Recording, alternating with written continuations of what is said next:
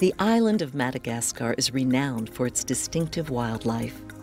But these Swiss scientists are interested more in the island's smells and tastes, and the chance to find essences for entirely new perfumes and flavors. This scientist says he discovered a flower yesterday.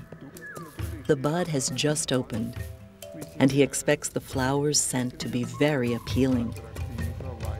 Perhaps primarily a mix of vanilla and jasmine. The Swiss team goes by river, deep into the forest, then by balloon up into the treetops, hoping to obtain new flowers and fruits.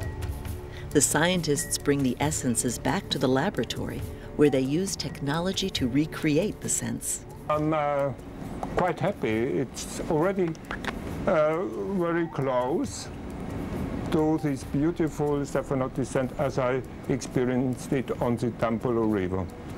The scents and flavors will be used in a variety of products for purchase in stores all over the world. Everything from bath products to fruit juices.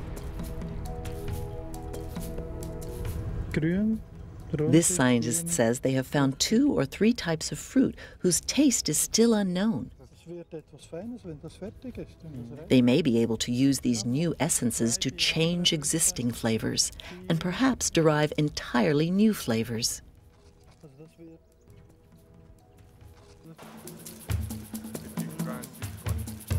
But not all the discoveries are special. Juicy, acidic, a little bit earthy, watery, succintastic, nothing special. Only a few of these scents and flavors will be exported to markets and eventually displayed in stores. But the next time you're purchasing perfume, you could be smelling the secrets of Madagascar.